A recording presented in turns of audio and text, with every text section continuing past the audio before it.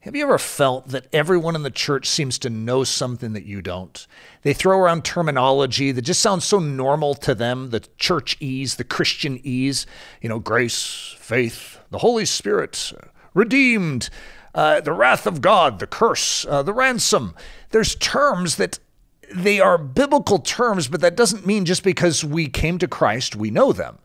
And that's part of what discipleship was intended to be in the church, but that seems to be lost for many people. So there's a lot of illiterate Christians that just nod their head along and say, yeah, I agree, but don't actually understand it. There's a reason why it is critical and important to actually know what these terms are, because it's sort of like having a car and not understanding that the key goes into the ignition, you turn it and you put your foot on the gas. That's what these terms can be for us, is the activation of the truth in our life. And so if that's you and you just want to go deeper with the truths, you want to understand what some of these things are, we're going to be covering some of the most important truths in this upcoming 12 weeks. And today we're going to give you just sort of a starter package of why this is so important. Biblical terminology. The enemy seems to be just as interested in the words that are in the Bible as God is.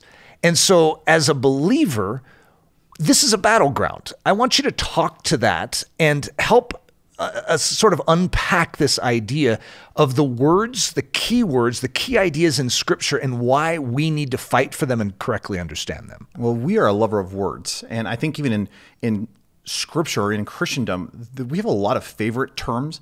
I heard it once said, I don't know who said it, but the moment a fetus becomes, or a baby becomes a fetus, you can kill it. The moment a person becomes not a person, you have the Holocaust. And it's interesting that the enemy is always going after terms. If he can dumb down language, if he can skew it, if he can twist it, if he can reinterpret it, then actually we get the garbly-gook of modern Christendom. And so one of the things we have a passion for is, okay, how do we bring back truth to the vocabulary of the believer? And that's kind of our heart and passion in this new series that we're diving into. Yeah, because words are the essence, not just of a word lover, but they're the essence of a strong Christian. Because if you don't understand the terminology in Scripture, and there's classic illustrations of this, where someone comes up to you and says, hey, brother, I'm so glad that you're getting sanctified, and someone else is like, what does that mean? It sounds like, hey, that sounds offensive to me. If you don't know what these words mean, you don't understand them. Hey, you're saved by grace through faith, and someone's like, I don't understand what grace is, don't know what faith is, so how in the world can I be saved? And so the terminology itself becomes a territory that the enemy is very interested in. And I have noticed in so many of the students that come into this environment for training is they actually don't know the definition or the biblical definition of some of the most basic concepts in Scripture, which leads us to this discussion. That's right. Well, it's almost like we have the special church vocabulary. It's like if you go to Starbucks, not that I should even bring this as an illustration up, but when you go to Starbucks, I should do it that way because I don't go there anymore. I've been once in the last 2 weeks. Okay, so when you went to Starbucks, it's interesting. Starbucks has its own language. It has a culture, and you are seen as cool if you can use that vocabulary. Oh, yeah. You can whip out the hot chai with 20 pumps or whatever it is that you get. Could I have a tall caramel macchiato? And I think we do the same thing in the church where we throw out these terms all the time, presuming we actually know them, when we may have a semblance or a concept, but we're not actually living these things out. It is interesting, even if you go back to the very beginning, how the enemy loves to distort. Brings up questions and doubt. And I'll just read Genesis 3:1, but here's Adam and Eve in the garden, and the serpent, which is more crafty than any beast of the field, which God had made, he said to the woman, indeed, has God not said, you shall not eat from any tree of the garden? And isn't it interesting, there is a twist immediately at the beginning where the enemy is questioning Scripture, he's questioning God's word, he's bringing an affront to truth. That's actually very dangerous when it comes to the words of God. Well, what's happening in Genesis 3:1 is we see the first commission, the first word, as we would understand the word of God given to man, given to Adam, and it is very clear, do not eat from this tree. It's an unequivocal, clear statement. And the enemy immediately wants to call it into question. But that isn't just for Adam. All those that come out of Adam, which includes Eve, which is who this is spoken to, which includes us.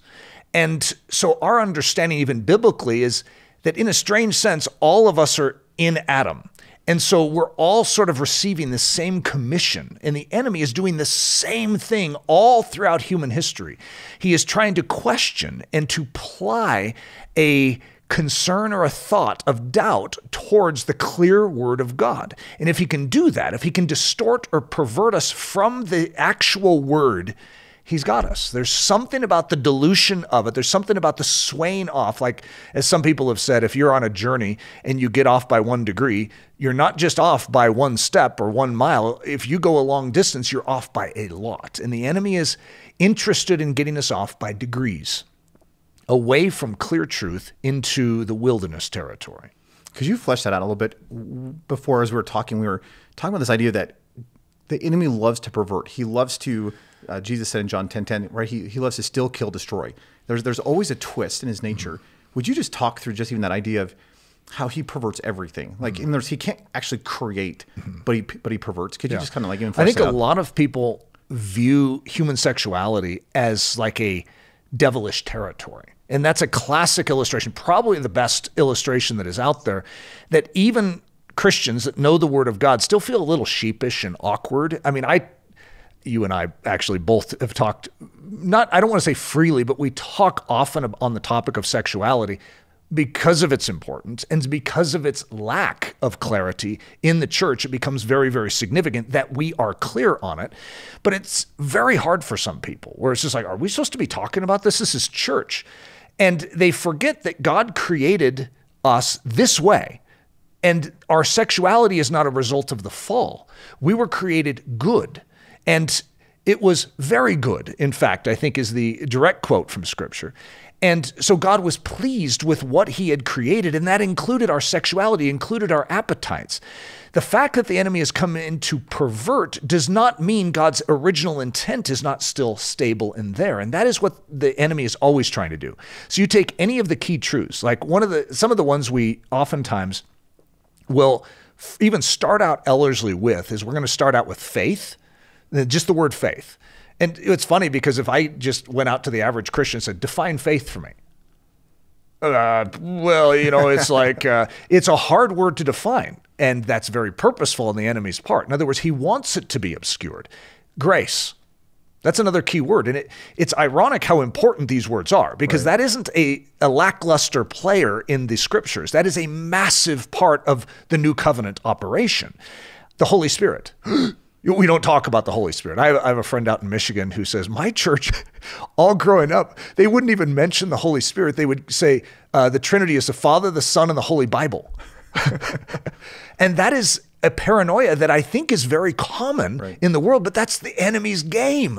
He doesn't even want us addressing these issues, which allows nonsense to play out where there is no guard of Scripture. If the conservative environment is not addressing these clearly and biblically, then the non-conservative environments are going to have playtime with them. And the other one could be love. For instance, the world has a definition, but it's not the biblical one. And so when we don't understand these, we call these hostages. These are territories or words that the enemy has claimed as his own. It's like, oh, no, that's mine. And many of us actually sort of feel like it is, like sexuality. Oh, that's the enemy's territory. Well, no, that's God's territory that the enemy is attempting to masquerade as the master of. And to say, I have the best version of this. If you want to be satisfied sexually, then you come to me, says the enemy. And I would say the exact opposite is true. God is the inventor and the creator of it. He's the one that designed us this way. And if we heed him, we actually find the fulfillment and the fullest measure of what we were intended for. Talk about the opposite message. And yet that is true in all of these elements, not just sexuality. That's every one of the things I could bring up is like the enemy's distortion destroys, God's truth establishes and sets free. And I love that about the Word of God, how the moment you actually come under the authority of Scripture and begin to actually see what God is saying and how he is defining terms, it does actually release you to go, oh, I can actually hold tight to this truth. And it actually can change my life. I can actually begin to practically live by grace. I can practically live by faith. I can practically be filled with the Holy Spirit. And a lot of people will come to us and just be like, so how does the Christian life practically work? And one of the key things that is so important is, well, let's establish terms. Yeah. Because what you say as a term, I just had a conversation this last couple of days with this young guy, and he's just like, I had this thing, and I said, hold on, define that. Because it is amazing how I will interpret a word and presume you have that understanding, when actually we're talking about two totally different things. Could we just use one as just one example? We have a whole list. We only have space for 12 in this series. I think we have a list of now like 20. That's our cut down list, because it's like, well, yeah, well. Because I was like, yes, the enemy loves just meddling in this vocabulary. But just one of the terms I think would be fun just to show an example of is actually probably a term that causes a lot of trepidation for a lot of people, which is the term father. Because I think in the modern day, the moment we hear that God is a father, or even as a good father, we immediately associate that with an earthly person, right? An earthly parent. Yeah. And there is no perfect earthly parent. And we've been hurt, and there's been all this difficulty, and we just presume that because that's what our earthly parents like, that must be what God is like. Could you even just walk us through this idea of why is this term father so important, and how do we redeem this term in our minds? Jesus, when referring to the Father, but God, is going to exclusively use the term Father. That is not on accident. In other words, the chief revelation of God is Jesus. And Jesus, when communicating about who he is revealing as God here in the flesh, is going to use a term. So this isn't a low-level term like one of 40. And we're just, you and I just are like, hey, let's make that the top one. I would say Jesus himself is clearly articulating that he is the revelation of the Father. Right? So this is not a small thing. So what the enemy wants to do is diminish this. He doesn't want us to grasp this, because if we see God as Jesus came to reveal him, oh no, that could set us free. Oh no, I could lose a captive. Oh no. I mean, you could go on the whole list. The enemy has a lot to panic about. The gospel is not good news to him. It's bad news to him. And so the enemy wants to distort our connection points with this. We innately crave a father. The first word, ironically, in the entire Hebrew language, which is the basis of the entire Old Testament, is Ab, which means father, which is amazing to think that the entire language that is going to start the scriptures, that the revelation of God is going to begin in, the entire nature and purpose of God is going to be revealed in, the very first word in it is Ab. And ironically, in the New Testament, when we're changed by the Holy Spirit enters into us, that we cry out, Abba, Father. The first words of the new birth are the same as the first words of the Hebrew language, which is Father. So I would say, yeah, we're not talking about a small thing here, which is why the enemy hits it hard. The enemy's not an idiot. He has limited resource, even though he wants to make us think that he is unlimited. He has 1/3 the angelic host. Do you know what that means mathematically? That means God has double the angelic host, and he's God. So if you're going to just vote on paper on who's going to win this thing, you'd go with God. But the enemy is a loudmouth, and he wants to masquerade as if he's bigger than he is. So what he needs to do is take his limited resource and place it where it has the most bang for the buck. And in the issue of fatherhood, there's a lot of bang for that buck. And so he wants to go after that. And if he can distort a child's understanding of an earthly father, then he has succeeded in hindering our understanding of God as a heavenly father. It's a great tactic, great strategy. You could give an applause to the enemy for how wise and how smart he is, but I don't want to do that. We don't want to give him any kudos for it, because he's actually trying to steal, to kill, and to destroy. It's so good. When we come to scripture, then, say we take the issue of Ab, right, the father, as believers, we need to hit a reset button. And that's true about all these terms. Yep. I think even if we have a good definition, I think just a good, proper posture of our soul is, okay, God, from scripture, would you reveal truth to me? Would you show me what faith is? Would you show me what grace is? And we're going to be talking about those in upcoming episodes. But Lord, show me what the Holy Spirit, who is he? What does he actually do? How do we hit reset on Father? Because I think for a lot of us, there's so much pain associated. There's so much, whether it's abuse, verbal, whether it's abandonment, whether we have all this heartache and trauma with this term. how do we hit reset biblically with the term father so that we can actually understand that our God is a good father? Well, it says that truth sets free. And that's a function of truth. It is actually, these are hard issues. Like I would say, ironically, almost every one of these words that we're going to be bringing up has been a hard thing for me where I've had to go through a reset. The one that I probably haven't had to do is father, because I had such a good father experience in my life, which is just sort of an irony that it's sort of hard for anyone to believe me. It's like, oh yeah, well, how easy is it for these words all came to you naturally? Every single one of them. Like next week when we talk about the Holy Spirit, whoa, I got a lot of baggage there. And so you could say, Eric, how did you get past that? Well, first of all, I need to come to the conclusion that my thinking is incorrect.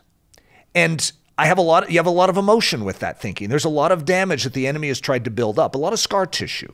But you need to address that from a heavenly perspective. It's like, okay, that wasn't God creating that scar tissue.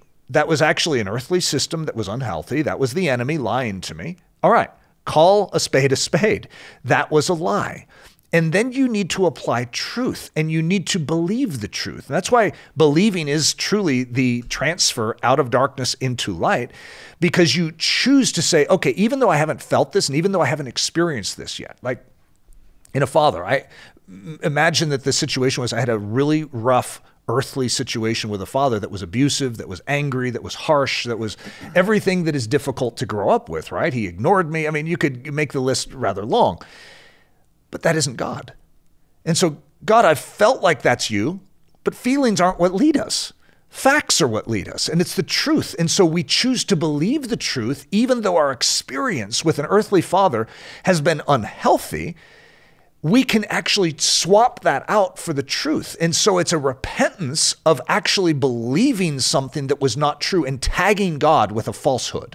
It's like, God, I sense that you're abusive to me. And he's looking back at us going, well, no. And yet we still held that against him. Well, that's something we need to make right. So we say, Lord, that was wrong. Please forgive me. I turn from that and I choose to agree with the truth on this matter. And so if we were going to unpack what we teach at Ellerslie, which is fact, faith, and experience, 3 characters are walking a ridgepole of a barn. And, it's an impossible ridgepole to walk, right? But the first character, fact, gets up there and just walks it. And we're like, whoa, I thought this was impossible. Yeah, but it's fact. It's like Jesus. It's the truth, right? And so he can walk the ridgepole. But a fact means which is without exaggeration. Faith follows fact. And when faith fixes its gaze on that fact as it walks the ridgepole of the roof, faith is able to gain balance and pull off the impossible. And you could say, I thought you said this was impossible. Now your first 2 characters have pulled it off. Yeah. They do. If faith follows the fact, it will live an impossible life. But there's a third character that really can weigh the whole situation down, and that's called experience. Experience is a loudmouth that's always clawing at the shirt sleeve of faith, saying, hey, you need to consider me. And when we consider experience above the facts, above the truth, that's what leads to our downfall, and that's the enemy's game. Postmodernism is all experience related. So it's like, well, how do you feel about that? Have you ever experienced that? Have you ever seen a mountain picked up and thrown into the midst of the sea? Have you ever seen a man who overcame lust? Oh, you haven't seen it? Well, I guess it's not true then. That is a misnomer from the beginning, yet our entire culture is swallowed up in such a notion, whereas the truth is what sets you free. You can tell I'm a little passionate about this, that we must forsake the experience and even turn our back on the experience and say, I don't understand this experience, but I do know what God says.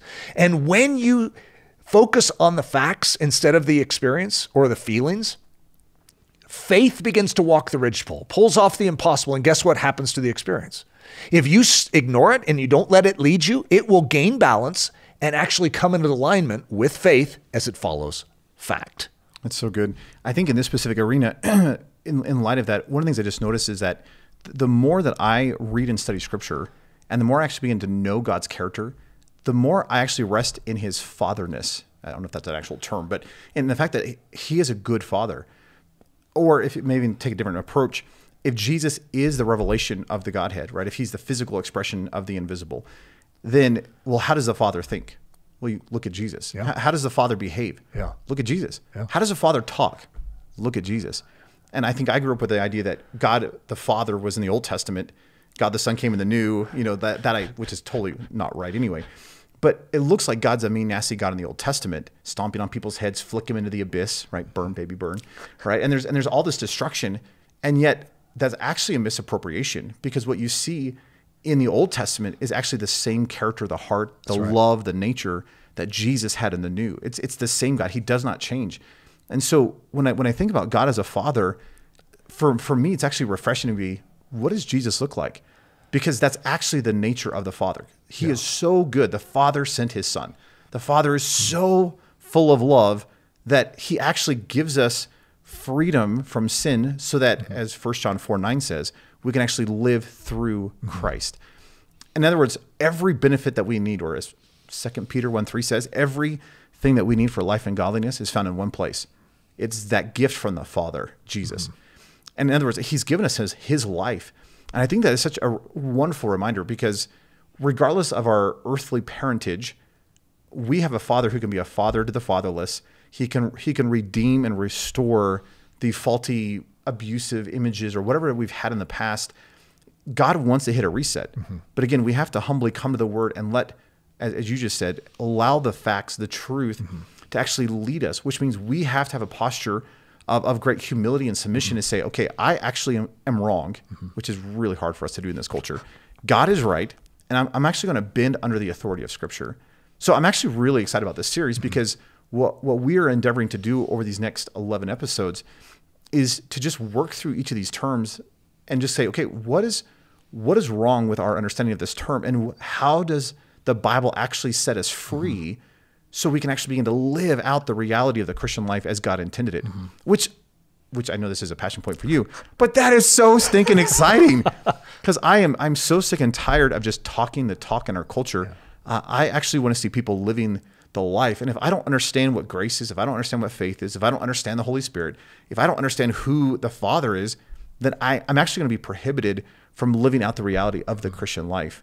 So as you mentioned, we're going to dive into the Holy Spirit next week, but Eric, I'm so excited about this series. One of the things that I think would be a fun addition as far as an add-on statement to what you just said is, one of the key things that I've learned in dealing with this Father is that if I don't understand something, it's okay to ask. And I don't just mean going around to someone in your life and asking him.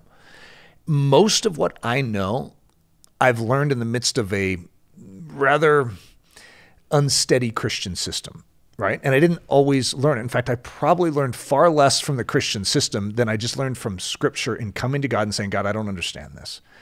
I didn't truly understand grace. I didn't understand faith. I didn't understand the Holy Spirit. I didn't understand love. I mean, you could go across the board. I didn't understand holiness. I didn't understand righteousness. I didn't understand sanctification. Oh, I heard definitions, but I didn't get it. And I couldn't quite see straight in any of these issues. But I came to God, just like it says in James, and I asked for wisdom. Every single time. This is a testimony from Eric Ludy. Every single time God has answered my questions. I've approached some of the hardest scriptures in the Bible and said, God, I don't know what to do with this, but could you instruct me? And he does. And there's such a compatibility of all the scriptures together. They all go together. There isn't like this, oh, well, yeah, you don't understand that scripture. That's because it's the weird scripture. And, God, I guess, must have made a mistake in throwing it in there. Every single thing is compatible. It all works together to reveal one. And so I want to encourage everyone that this Father that we're talking about, and even as we're talking about freeing the hostages, it's not just that we're freeing words from their barnacles or their imprisonment.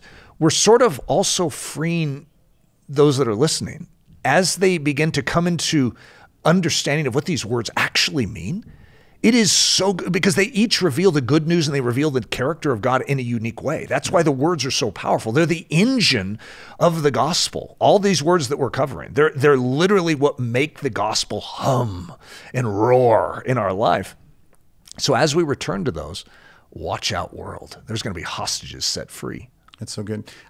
How about just a way to end this particular episode? Why don't we just pray? And I'd love just to pray that God would actually give us a revelation of truth in this series. What are we doing next week, by the way? Do we have that defined? Yeah, we're doing the Holy Spirit. So, do you remember my title, my working title for that? Yes, terrified of becoming a wacko. which we may not use which it. we That, will likely not use. but that's why I wanted to get it out, because sometimes my working titles never make it. But I agree. I think we should pray and just ask that this entire series would just be bathed in a grace, because this is a new way that we're even doing this. And I just want to see God work in and through this. I don't want to waste our time. I don't want to waste someone listening. I want this to be purposeful. I want it to have a sharpness to it. So let's do that. Who's praying? Is it you? I'll or pray. me? Okay, let's do it. Jesus, we do thank you that you are Father, or that you are a revelation of the Father.